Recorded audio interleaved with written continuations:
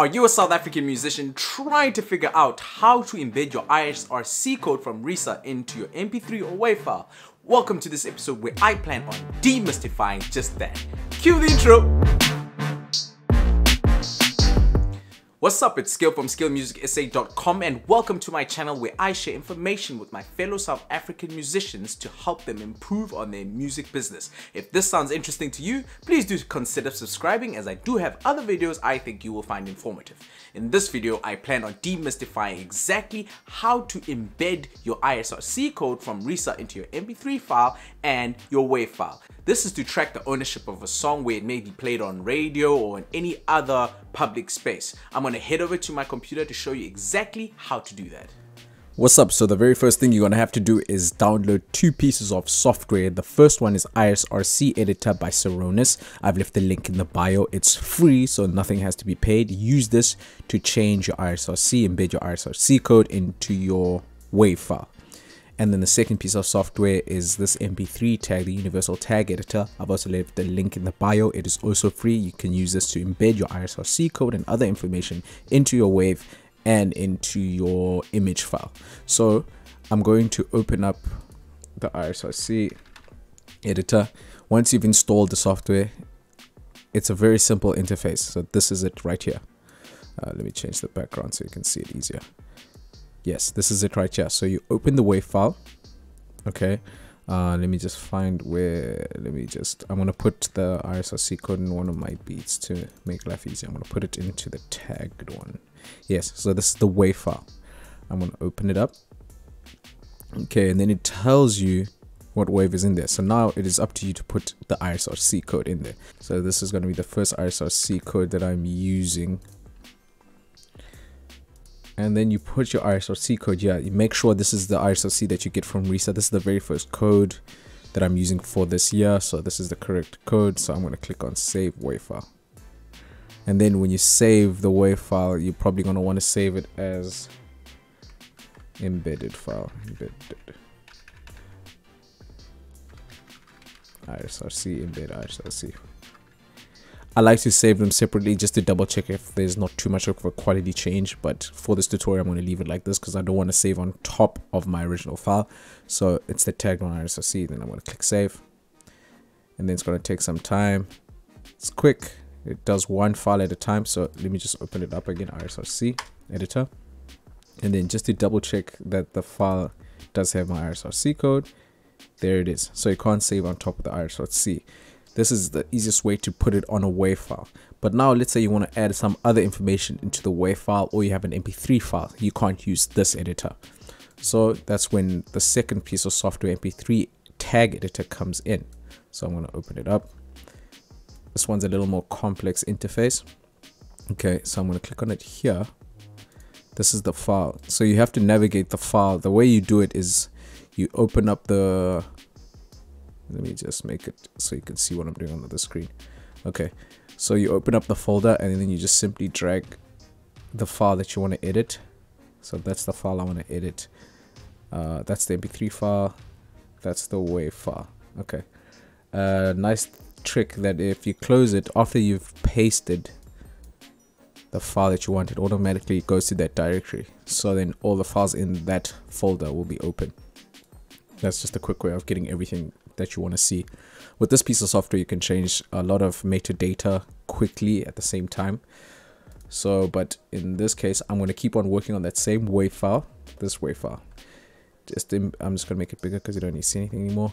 It's just to note that this tag, this is the tag type of tag that the previous software used. So in some systems, whatever system uses that previous method of tagging will be able to pick up the initial method. But with this way, you can again modify it. So let me just change the title. You can add more information in this software. So Skill Music SA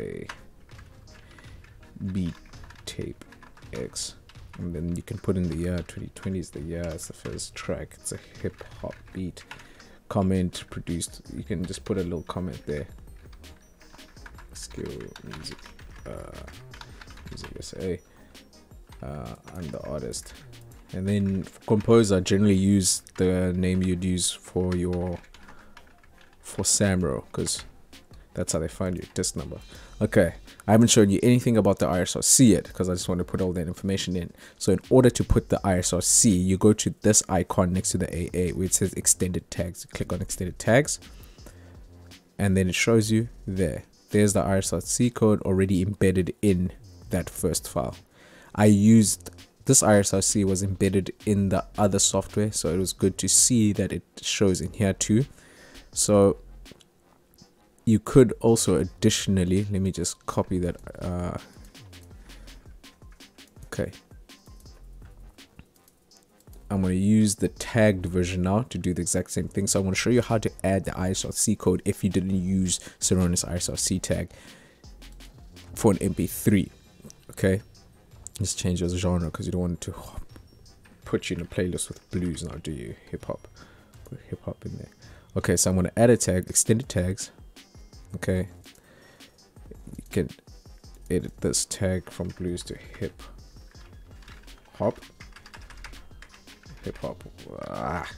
Hip hop. Okay, and then over here it says add a new field. So you can add ISRC, and then that was the value of the ISRC code. But I want to make this, I'm going to keep it as 1 because the MP3 and WAV file are the exact same copy, just in different formats. So in the MP3 I can do it like this, and then you click OK. And there you have it, the ISRC is in there. Some other nice things you can do in MP3 tag, you can also add your cover. So here's the cover, nicely in the directory already. And then you'll see it there at the bottom. So other things you might want to do is like, let's add the title, for example, or yeah, everything's in there. It's very important that you click save every time you change anything, because if you don't click save, it won't save the metadata.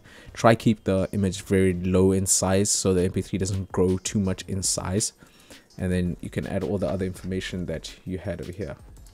But a nice thing with MP3 tag, you can select everything, and then you can change all this metadata yourself, all in one big go, so you don't do multiple things at the same time. Music, say, comment produced by Skill Music SA. The year was actually produced it last year, but for the sake of this beat tape, I'm going to keep the genre. I'm going to make sure that they all say hip hop. Yeah, and then Skill Music SA. It's very good if you're handing out beat tapes. It's very good to put in your metadata in there, so you will be able to track, well, whoever hears the beat when it plays on a player of some sort, they'll have all the information. And as you can see, it highlights all that information. A nice thing you can also do with all of them is if you want to change the cover, put one cover on them all. This will save you a lot of time. Then you click on save. See, all that information is the same, but only this one is the ISRC code. I hope that helps you know how to embed your ISRC code in the metadata for your music. And that concludes this episode where I show you exactly how to embed your WAV file in your MP3 file. I hope you found this video informative, and if you liked the video, please hit the thumbs up. And if you like this video, please consider subscribing, as this helps me know what other information I should be focusing my efforts in to help you improve in your own music business. And until next time, Skilligan the Hooligan, signing out.